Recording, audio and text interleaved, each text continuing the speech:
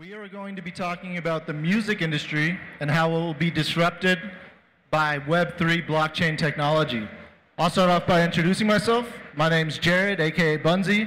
I was a touring artist for about 8 years, and then naturally the music industry chews people up, spits them out, so I started developing, working on several different things, and yeah, so experience with building software and Web3 and touring as a musician.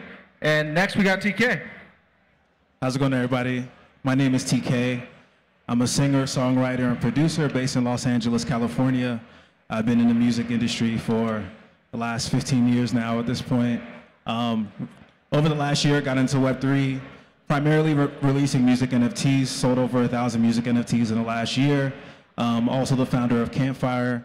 What we're growing with Campfire is the largest online community of music creatives that utilize Web3 technology to improve conditions for musicians throughout the music industry. So happy to be here. Thank you for having me.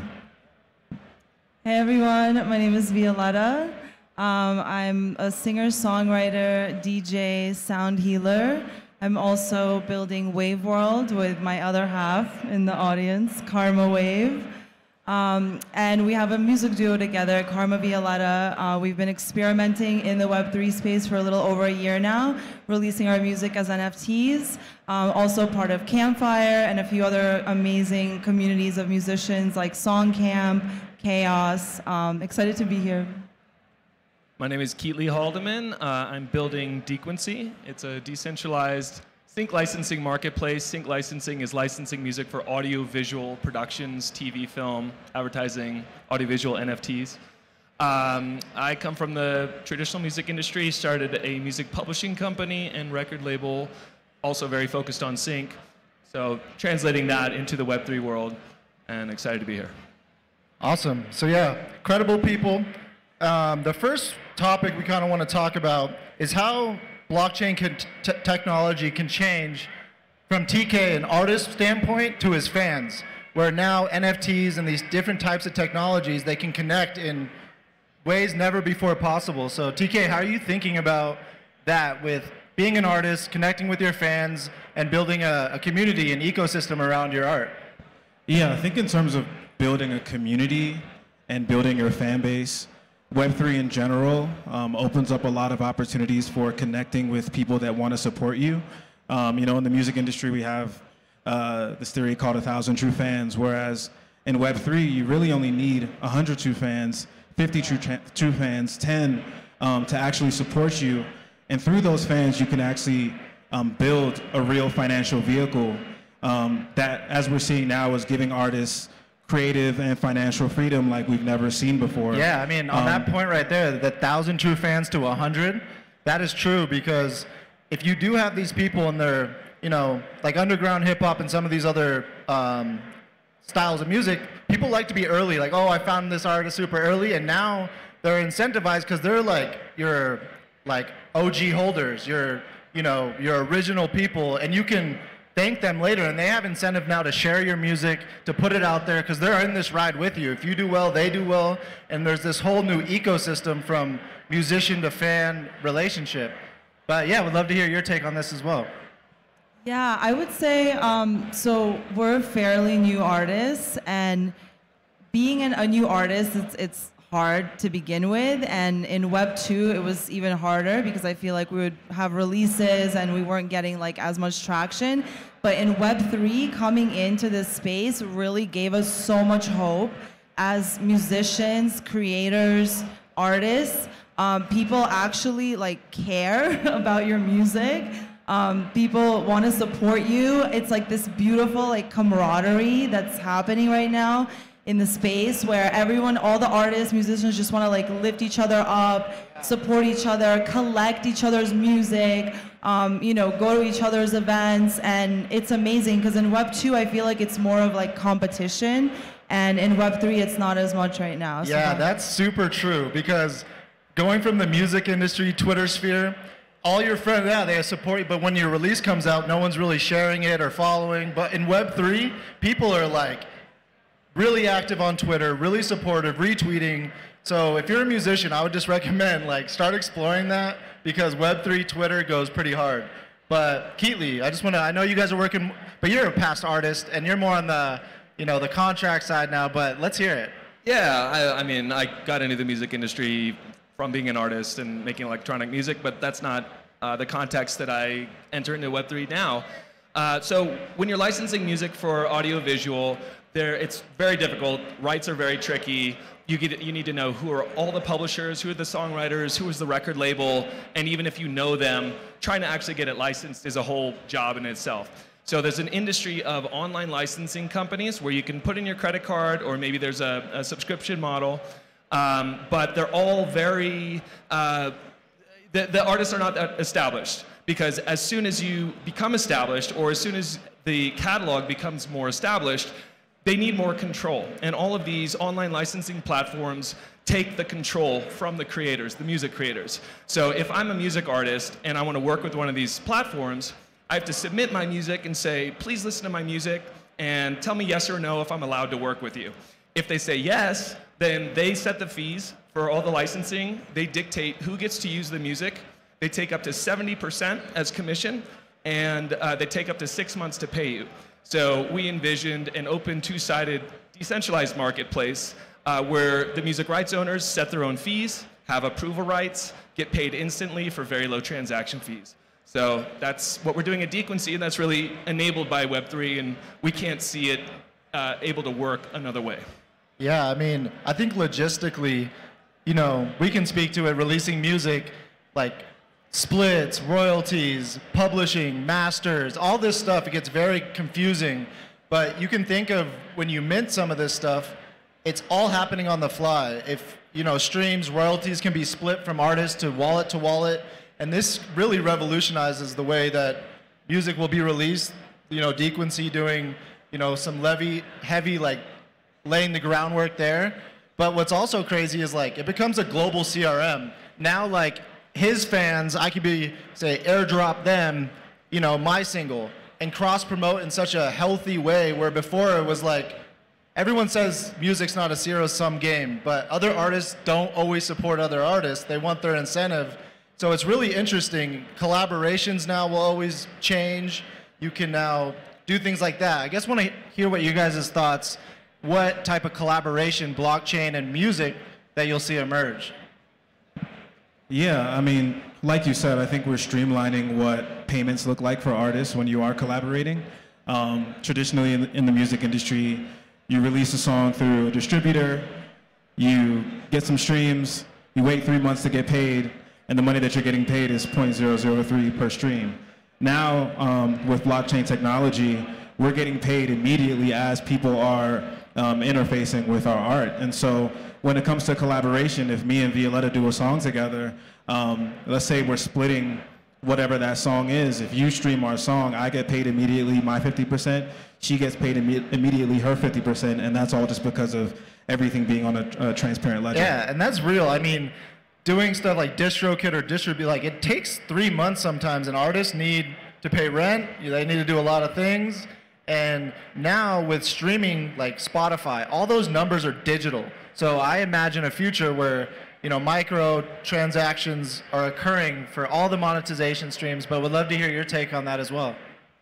Yeah, I would say also experiment experiment in the space. I know that's what we've done the past year, where we try to release on every platform, as many platforms as we can, just to like see like what's the deal with this one. Zora, Sound XYZ, Glass XYZ, Lens now, catalog. So and your own projects, like I know TK with the Eternal Garden, like that was an epic project. So like don't be afraid to do your own larger scale projects in the space. But yeah, I would say experiment as much as you can, because you're not gonna fail. Like people think like not selling out is, if they don't sell out, that's a failure, but it's actually not a failure. Like you just minting on the blockchain is already a win, a huge win. Yeah, I mean, things will age pretty well, especially in this time, and I think especially if you keep grinding, all your past mints are going to be special to someone. I mean, you're not going to stop tomorrow, and if this is really what you're doing, you're releasing a lot of stuff, you're creating a journey, not a roadmap, I don't like that word, but like, you know, timestamps. But I mean, I would love to hear like Decentralized when it comes to collaborations and how you guys are thinking about, you know, getting artists on your platform. How are you guys going to go about that? Yeah, for sure. And before I answer that, you know, you're talking about it takes 3 months to get paid from streaming. That's if you're the artist. If you're the songwriter, it can take 9 months. If it's foreign money, it can take a year and a half, 2 years, because it has to go through the royalty societies, and the royalty societies have to crunch the data and crunch the money and then pay through to different people. So one of the great promises of blockchain Web3 technology is if every song was represented by a smart contract with the splits baked in, and then all of the different sources, even the traditional sources, paid into that smart contract system, then people can get paid instantly. So that's, you know, it's a great vision. It's something that we're helping to work toward. You know, we're doing our part on the licensing side. So to answer your question, how do we get people to come on board and have collaboration? You know, right now it's definitely hands-on, right? Like we're finding visual artists and visual creators, audio-visual digital products, metaverse content, on-chain games, and all of that Web3 media needs music. And so we're out there talking with them, networking with them. We did a great project with TK with an augmented reality Imuse project that was very cool. And you know, there's a lot of it out there. That, you know, we're just helping to bridge that gap. You know, over time, we want people to be using the platform. Specifically, we're going to build in communication tools so that the audiovisual creators can directly talk with the artists, so that artists can come on, and if they have joint works, you know, they're split between 2, 3, 5, 10 people. That's baked in, so people can get paid instantly. So that's on our roadmap, even though you don't like that word, but that's what we're doing. Also, just to add, like collaborations, there's a lot of communities and also protocols that are doing even like contests. I know Reveal is running a collaboration contest right now, which is super cool. You can win 5K, a 5K grant just for a collaboration with 1 to 2 other. That goes back to experimenting, like you're saying. Just go mess around with some of this stuff, and you know, there's grants and stuff like that. I mean, that's a really good point. I mean, another big thing is like publishing. People sleep on music, but audio is a huge part of any experience. You go to see a movie, whatever metaverse we end up in or whatever, but people sleep on that. People need to get publishing and all these types of things. But another box I want to open that's kind of crazy is ticketing, where we start to think about musicians touring, and now they can have an NFT or some type of ecosystem to sell tickets. And if you have maybe went to the show prior, half off, I mean, we see Ticketmaster and the Taylor Swift thing happen, where there's secondaries for this too, and those royalties could be going to the artist if there's secondary sales, and if you're at that level, and it could be interesting for artists to play smaller venues to open up this crazy secondary market. But like, I don't know, what are you guys thinking about ticketing for musicians? Yeah, I'm a huge fan of on-chain ticketing when it comes to shows.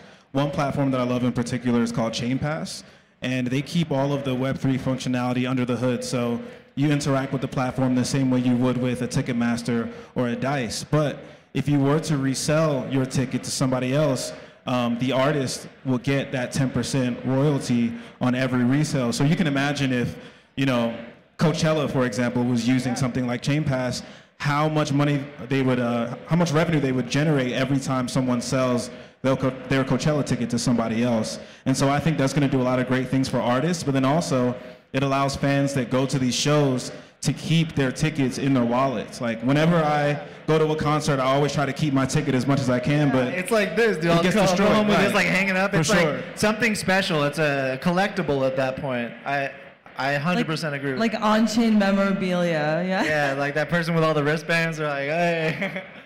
But I mean, yeah. Yeah, so I'm also part of a group called Legacy, and we're working on building an NFT ticketing solution. That part of it is the ticket, but also part of it is like a loyalty reward system, and it's a way for the artist to be able to connect directly to the fans, because, you know, if Ticketmaster's selling the tickets, the artist doesn't know one by one who each of those artists are. But in this scenario, if you've got the NFT ticket, you buy a beer, you buy some merch, you buy some other stuff. Interesting. Now that data gets fed to the artist and the artist team. So now they know, okay, hey, 50% of my fans like this beer. That's then some serious data that they can go to get a brand sponsorship from a specific beer company or whatever. Like that's just one example. Yeah, that goes back to that concept of a global CRM where like everything is kind of helping, and this is gonna go back to collaborations. People being like, wow, this person likes this artist, but they also hold NFTs of this artist, and the snowball effect just starts to happen. Yeah, as far as ticketing, just to add, with Wave World, we did a cool experiment, which is our music NFT community. A year ago at NFT NYC, we started this Wave Room experience, which is the first token-gated intimate showcase.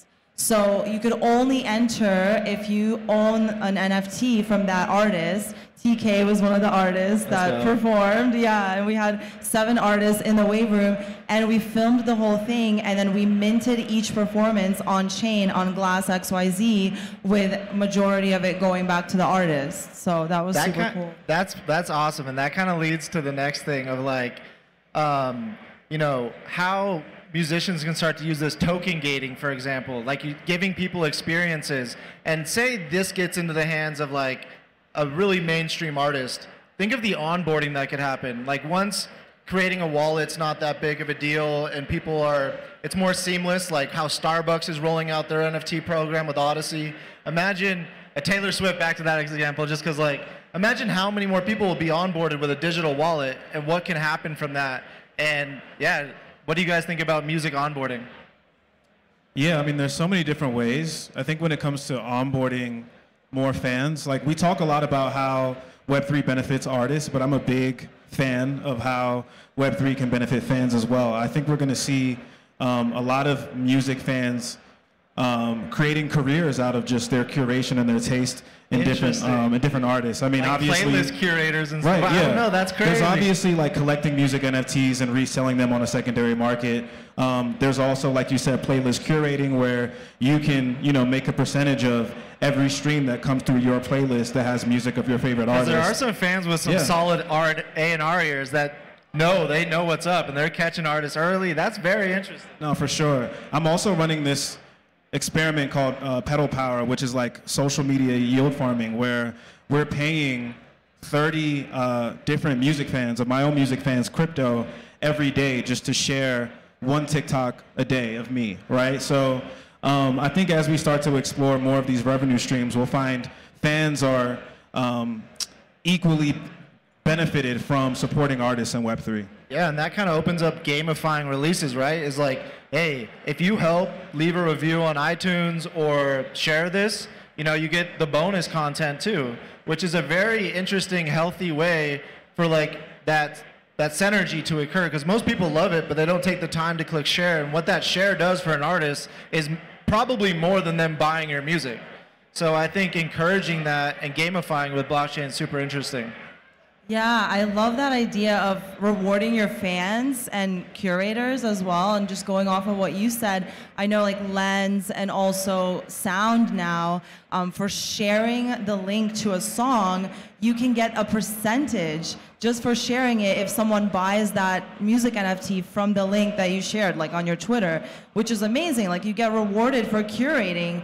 And then on top of that, like rewarding your fans too. I know like recently Jaden Violet, who's another artist in the space, I was retweeting like a bunch of his things, and he just Venmo'd me like $20 one day. Yeah, and let's go. He's like, thank you so much for like your support, for retweeting, you know? And I'm like, now I'm even a bigger fan of him. Yeah, like, and think about that. If you had your .eth, and that artist, it's so much like easier to send ETH than like Venmo is like, what's your number, what's your handle? It's like, no, that's such an interesting way, and like to run giveaways and all that stuff. But yeah, we're at the 2-minute mark. Any other topics that you guys are like biting at the nails to get at? I mean, we could go all day on this, right? Like, I think from my standpoint, there's a lot in the Web3 music culture about burning down the industry and rewriting it and setting up new. I don't actually ascribe to that school of thought. I think we need to create bridges to the traditional industry. I think the way that everything's set up definitely favors the power brokers, and unless we put out the olive branch and say, well, okay, how can we join forces here, I think we're going to keep getting resistance. So that's a big part of what we're thinking about, how we approach it. Yeah, I agree. I feel like you need to have, as an artist, you need to have both a Web 2 strategy and a Web 3 strategy now. You can't just be like, oh, I'm never going to post again on Instagram or TikTok, or, you really have to have both. So. Yeah, I agree with what both of them are saying for sure. No, most definitely. So that's one thing I definitely do is I take my kind of success and earnings in Web3 and leverage that for more success in Web2 in order to bridge the gap between my Web2 fans and my Web3 fans. So excited for the future of what we're building. Yeah, I mean, we're 2.5 right now. You need to build on the backs of giants. So, but it's been a wonderful talk, and thank you everyone that stuck around and listened. Thank you, and everyone. There's a lot of other amazing speakers coming up, so thank you.